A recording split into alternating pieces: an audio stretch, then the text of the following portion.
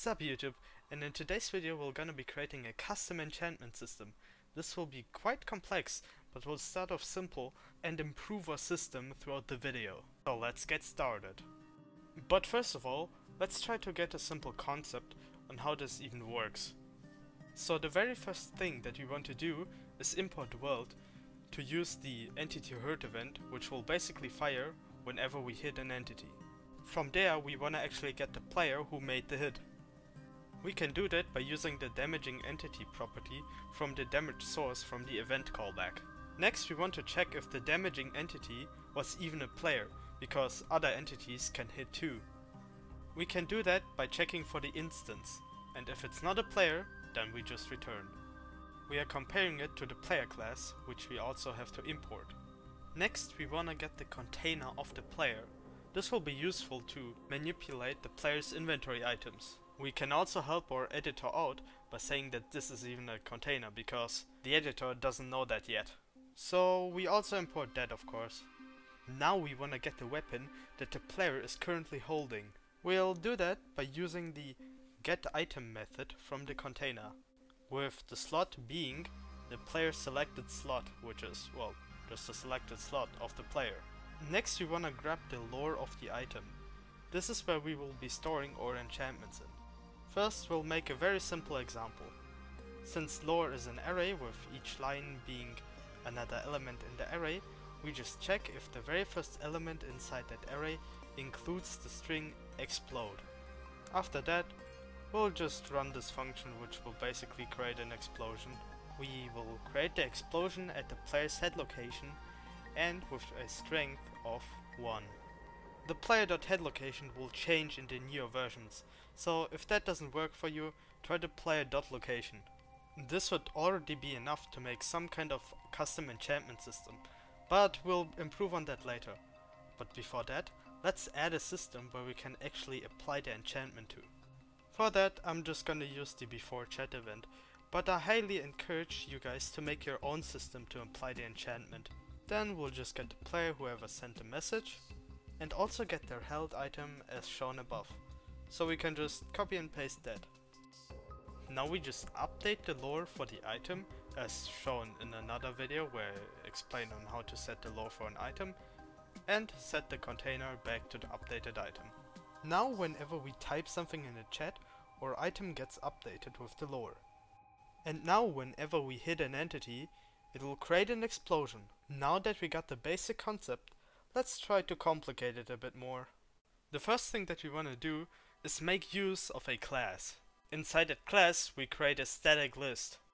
The static keyword exposes the property to the class itself, so we don't have to create an instance of that class. And that just means that we can access the list by typing custom enchantments.list. Now we'll create a static method which will basically handle all our custom enchantments. The procedure is simple. We'll just give it an enchantment name and a callback, a function that gets executed whenever the enchantment is being present. And now we'll just add the enchantment name and the callback to the list. Now let's describe what the function actually does. This is not really necessary, but it helps us to pass in the right types to the method.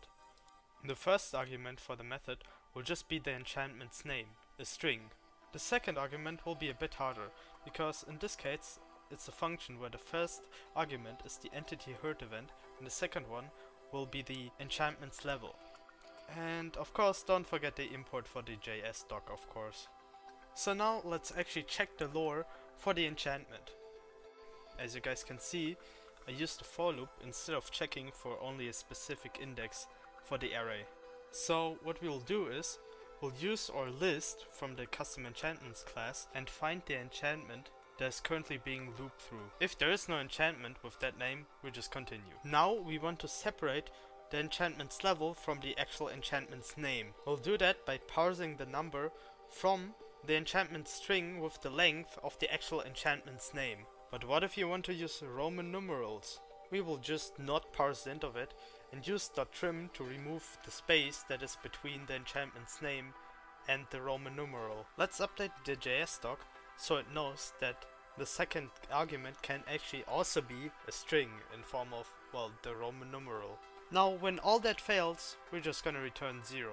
Now this is where all the magic happens, because now we're gonna call the callback with the entity herd event callback and the level of the item enchantment. Now we have all the systems done that we need, and now we can actually start adding our own enchantments to the game. In this case, I will add an enchantment called Explode and do something with that. We'll just reuse the code that we used earlier, but make the explosion strength be dependent on the enchantment's level. Now the only thing that we have to do is add a level to our enchantment. Let's actually add another enchantment. I'm gonna call this enchantment Strength. And this will just add the strength effect to the player based on the enchantment's level. Let's add the effect types to our imports, and that should be it for the code.